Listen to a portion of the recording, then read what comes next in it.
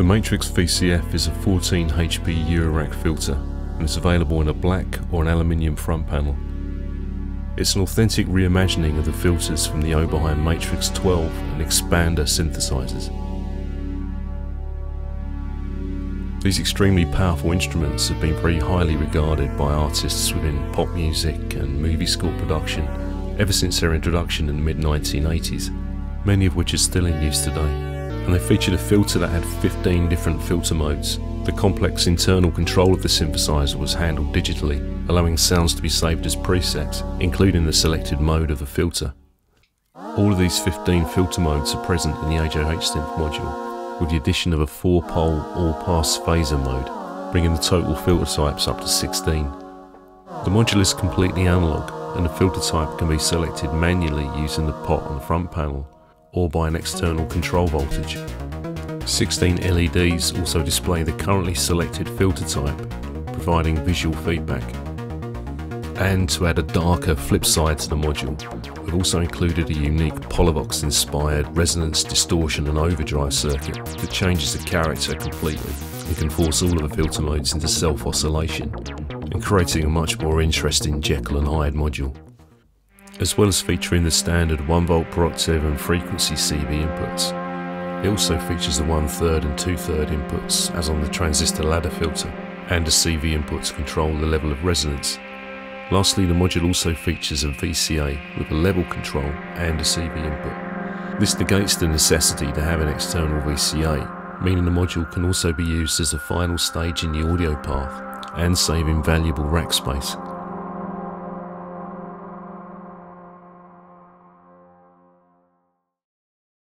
Firstly, there's an input and output level. The output is actually a VCA, so it can be controlled by CV. The input level is intended more as an attenuator, just to adjust incoming signal levels. Because of the different filter modes, the way in which resonance affects the volume of the filter, and the optional Polivoks distortion circuit, the signal levels can vary wildly. And this is why there's a need for both input and output level in order to achieve a good usable signal level. So in the Ring SM, I've got a mix of different audio sources. I've got a square wave from one oscillator, a sawtooth from another oscillator going into the wave swarm, and that's set at a different pitch interval from the first oscillator. I've also got some white noise, and that's all being mixed together in the Ring SM with some -1 sub bass. And first of all, if I raise the input level to about half and start adding the output level, I'm on 1 pole high pass at the moment.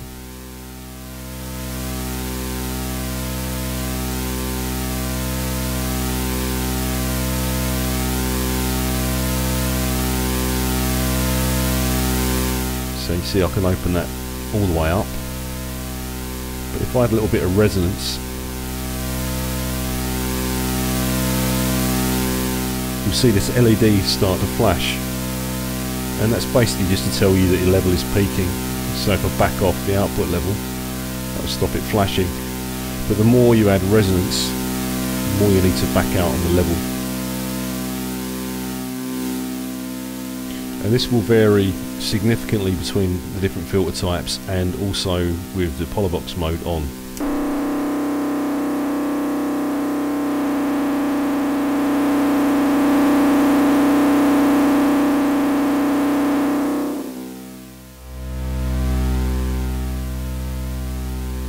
Input level is just intended to attenuate the incoming signal. Depending on what filter mode you're on, it won't necessarily stop all of the signal going through the filter. That's what the output control will be used for.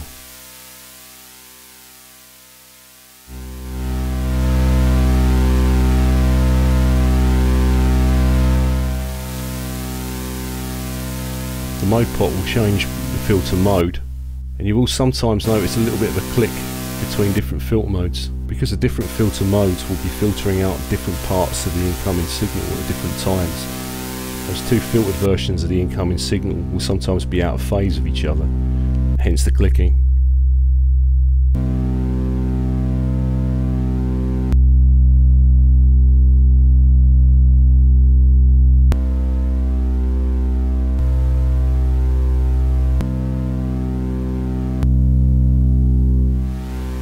filter mode can also be controlled by CV, and it will respond to a signal range of 0 volts to 5 volts positive. I've got the range of this sequencer set to 5 volts at the moment, so it will produce either 0 all the way up to 5 volts depending on where I've got the pots for each of the stages. So if I connect the output of this to the mode, that resets the filter to the bandpass 4 mode right down the bottom of the list. That's because currently this pot is in its 0 position, so it's sending at 0 volts. So I can use a sequencer to choose which filter mode I want.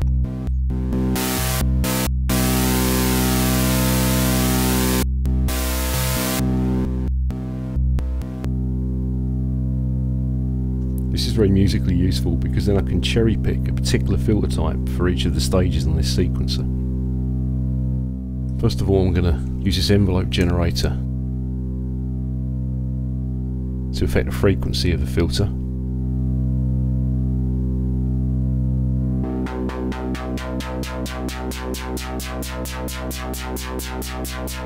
And I'm also going to use the second envelope on this module to affect the VCA.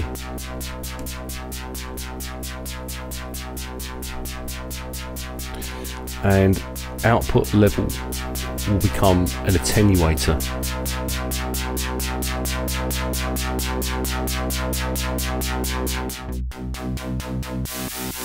When the CV is present at the mode input, the mode pot will serve as an attenuator.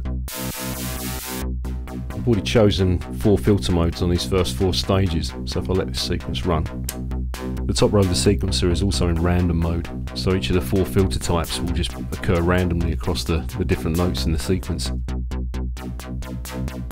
And I'll run the melody from the sequencer too.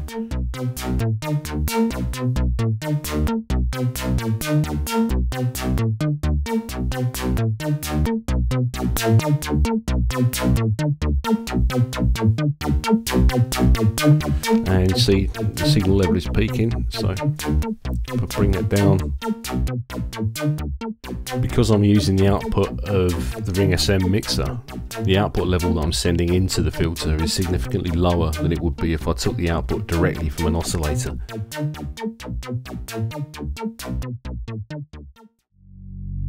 I'm using a keyboard controller to control a synth now, and it's triggering this envelope generator. I'm going to use one envelope for filter frequency control.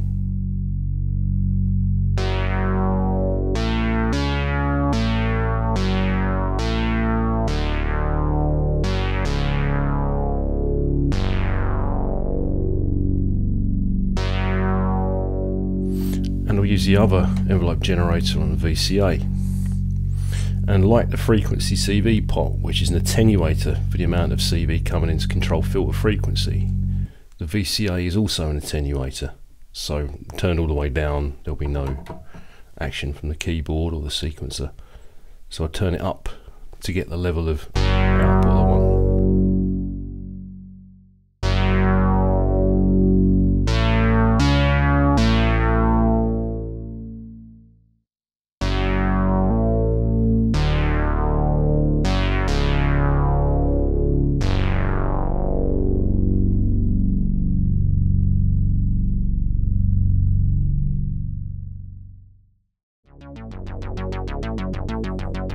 So the frequency CV input is variable using this attenuator. Then there's a 1/3 and 2/3 octave input.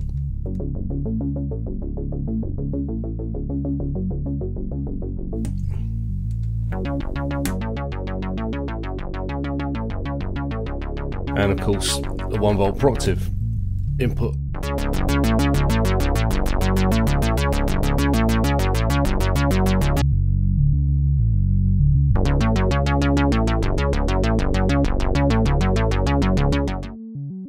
The 1 volt input can also be used to control the filter melodically when the filter is self-oscillating. So I'm taking the output from the precision voltages. So currently it's mirroring the pitch coming from the keyboard.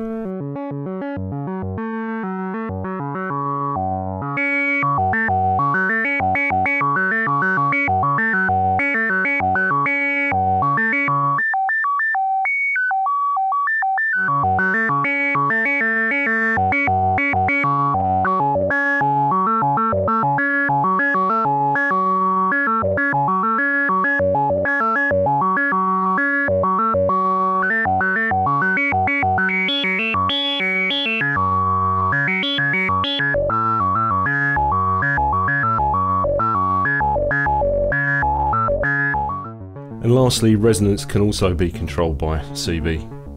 I've got the tap tempo voltage controlled LFO clocked to the arpeggiator on the controller, and it's in random voltage mode at the moment. So if I use the unipolar output and then connect that to the resonance,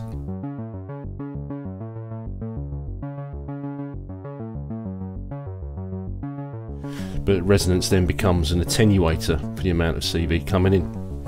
So if I set this to self-oscillation